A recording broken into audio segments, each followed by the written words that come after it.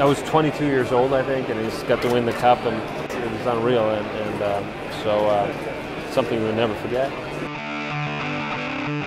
I remember going in thinking, really, if we play the way we can, I wouldn't be afraid to play any team. And, you always say that, who do you want to play? You say anybody, but I think we really meant it. We didn't care who we played. We knew if we played the way we did, we were going to win.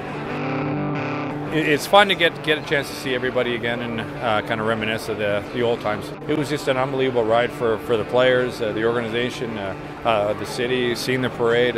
Just everything about that year was so special. Well, it's a great event. It's great to see all the guys again, and there's a long history now with the Colorado Avalanche and the Quebec Nordiques organization, and it's nice to be part of it. And that's what I was looking for. I mean, having a chance to win a Stanley Cup, and inside of the dressing room, I mean, that will to win, and then that desire to try to go as far as possible. Obviously, I mean, we had a good team ahead of us, like Detroit, but I mean, it was a nice challenge, and it was the perfect group to do that.